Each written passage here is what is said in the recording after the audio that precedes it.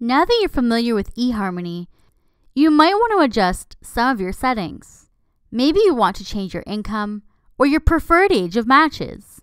I'm Allison from techboomers.com, and I'll walk you through some of eHarmony's major settings.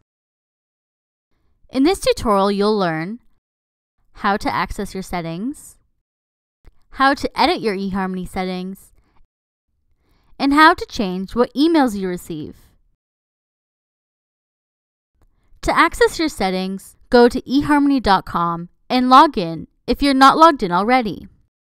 Then, click Settings in the top menu.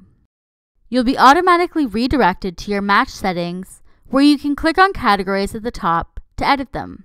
You can also click the arrows on the left and right to show more categories to edit. If there's something you'd like to edit, click on it and it will show up below. For example, we'll make some edits in the age category. Click on the place you'd like to edit.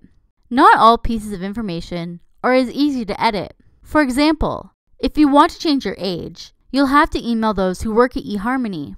That's why it's important to be truthful when setting up your account. However, you can easily click and change your preferred age of matches. Click in each box and type in a number to set the preferred age range. Click Save when you're done.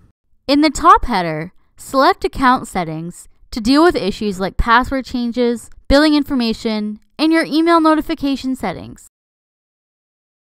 You'll automatically see the General Account settings that allow you to change your password or your email address. Are you getting emails that you don't want from eHarmony? Select Email to check what types of emails you're being sent.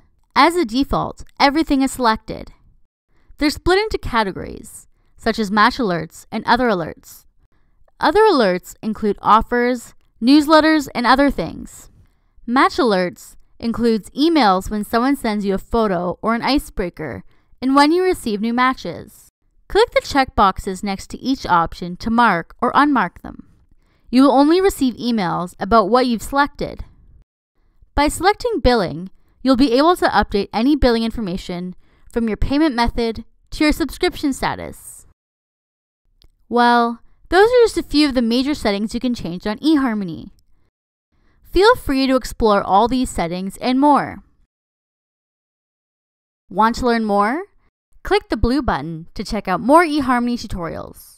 Click the green button to find other website courses. And as always, click the orange button to subscribe to our YouTube channel to stay up to date on the latest video tutorials.